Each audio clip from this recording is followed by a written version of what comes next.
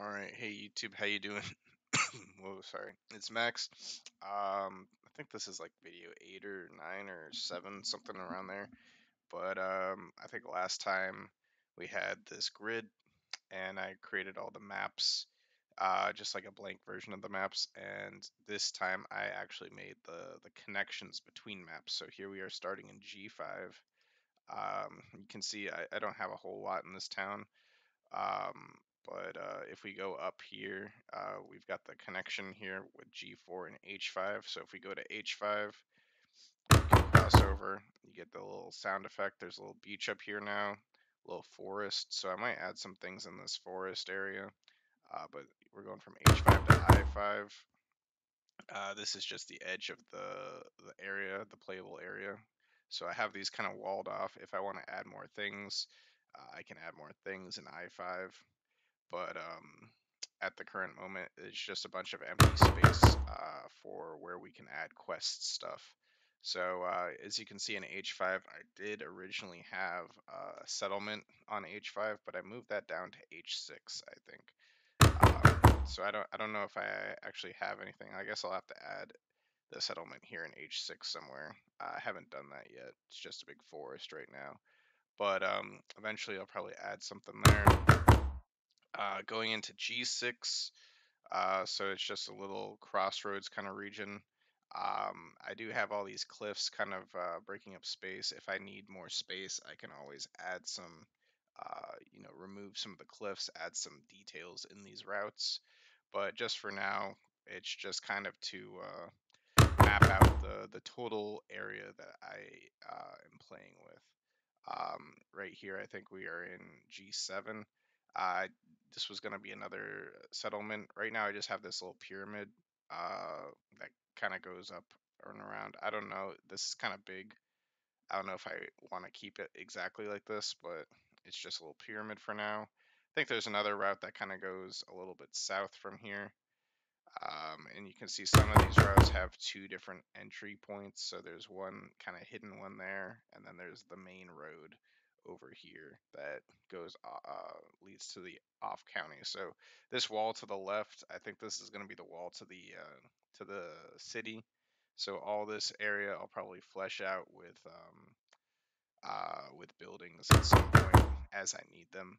So not really like right now, just because I don't want to have a bunch of empty buildings. I kind of want it to be like, each building to have its own purpose. So that's why I don't really have like a bunch of buildings at the moment. But just areas to map out towns. This is another connection area. So let's see. I think this one right here. Oh, is there? I guess this isn't the map with the coordinates. Oh, you can see some of those videos. I think this is the map with the coordinates. Yeah, so we were just in G7. Now we're in H7. Also, if you click in different areas, the character moves there. But I think this is going up into F6. Just different areas. You can kind of see the little path right here. So this is this path, kind of leading into what I have as Halloween, which is where the dead trees start coming.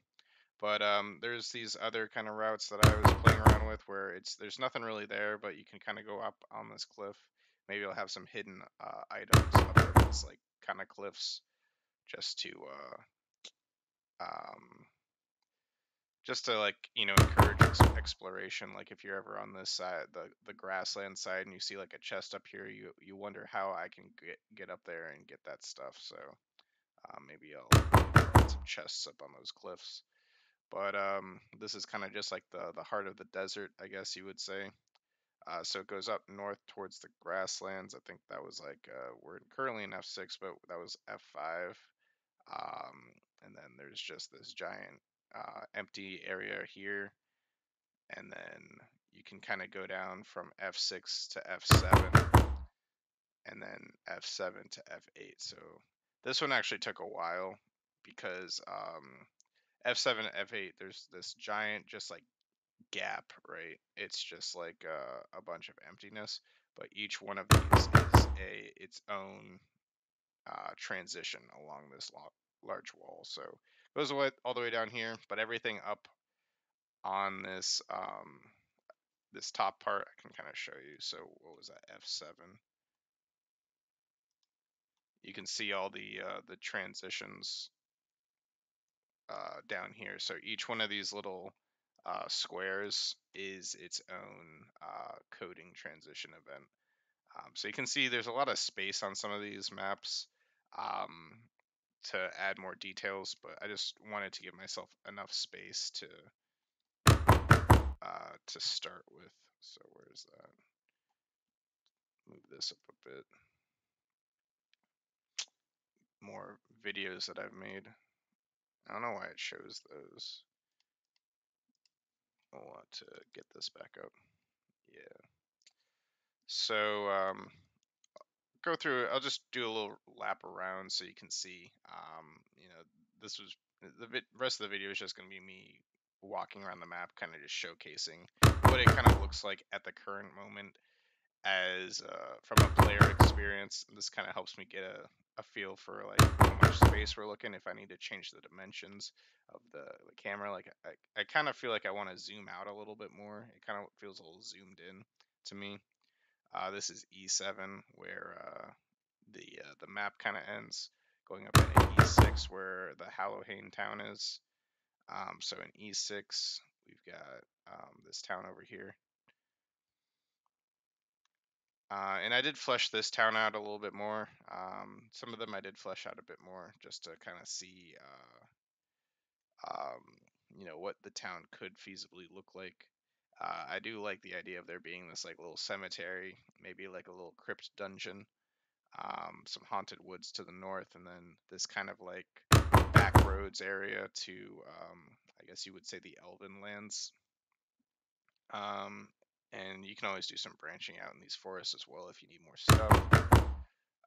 But I think it's I wanted originally, I think D5 and D4. At this, we're in D5 right now. I think I moved the Elven land to C5 just to give it some more distance between settlements. I kind of want it to feel like you're traveling a little bit, especially if you have encounters on these routes. So this would be where the Elven kind of town is, and then in B5, there would be a sort of. Oh, I actually have to change that. I think that's the old sound effect going into this. But this is just a little forest in B5, kind of more of like a maze, I guess you could say.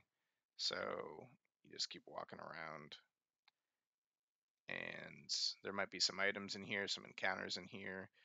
Some quests may want you to go into this forest at some point.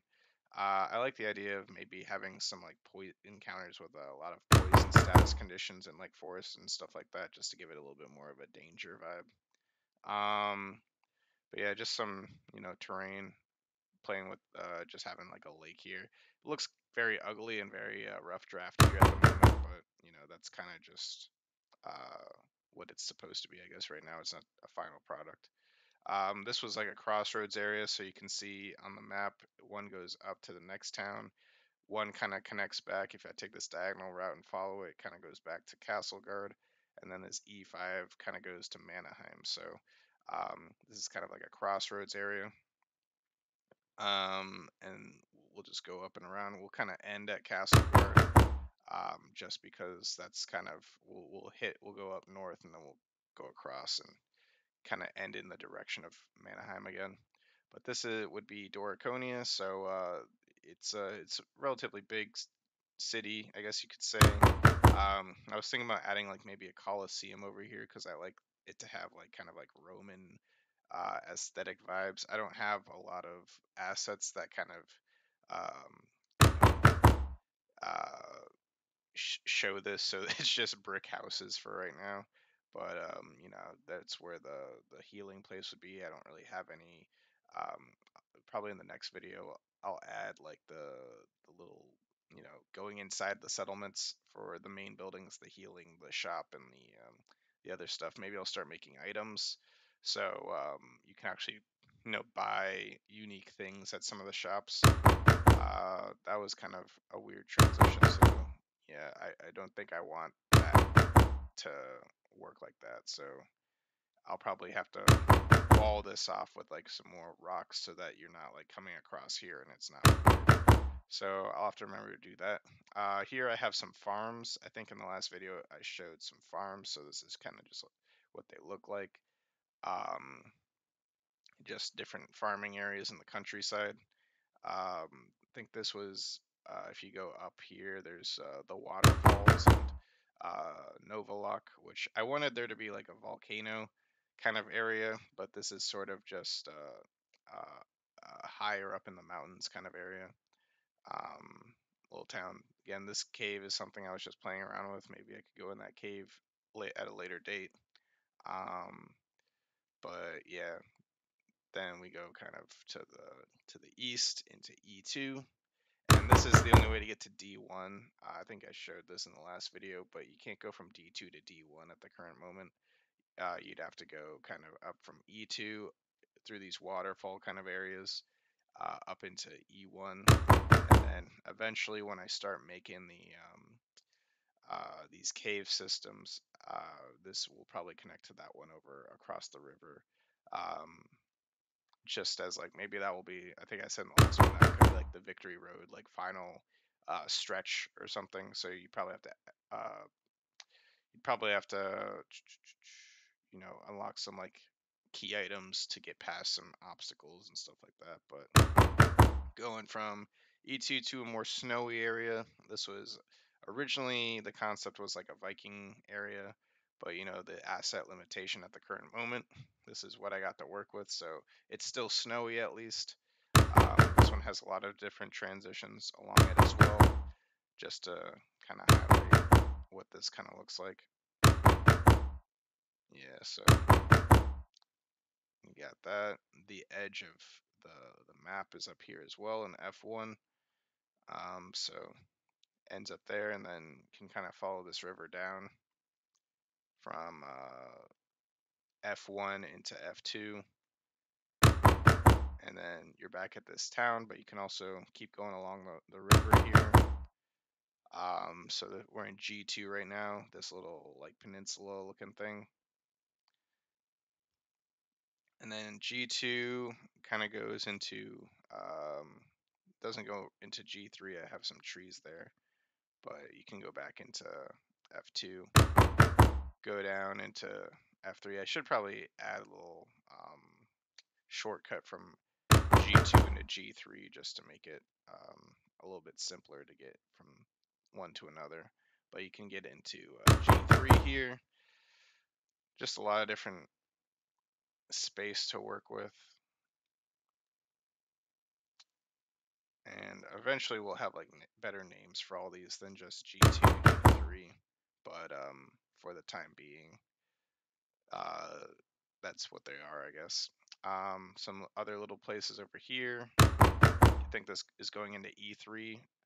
So just a little shortcut area over here. Maybe I'll put a little chest over there, a little cave or something. I like the idea of there just being like these places to explore and just some maybe interesting items, interesting encounters. And then this is kind of in F3 again, right north of Castle Guard, which is that big castle city. The design is a bit choppy right now, but it's rough draft form. I was thinking, how can I get like maybe make this a bit smoother so it's not going to be wonky getting into town. Maybe just remove the obstacle gates entirely. But going into G4, and this is kind of just walled off by trees, goes along the river, and we'll make our way back to the start in G5 where Manheim is. And that's another little wonky transition right there. If you come in from this angle, kind of looks a little bit ugly, so we'll fix that. But yeah, this is kind of just like another kind of hidden area over here where you could probably get an item or something. And then we'll make our way back to the city. I think this entire thing with all the transitions probably took me like 5 hours. So, it's a time consuming thing. I don't have a secret passage over that way. But it's kind of like just kind of cool to document even though this doesn't seem like a big accomplishment, just making transitions, it's cool to kind of document the process of, okay, I spent 5 hours doing this one thing. What's the small incremental change? It's not a whole lot, but at least you can walk around the map now, which is cool. So just more shortcuts, but I think it's just kind of like cool to walk around at least and see like a working game technically. So I think that'll be it for this video.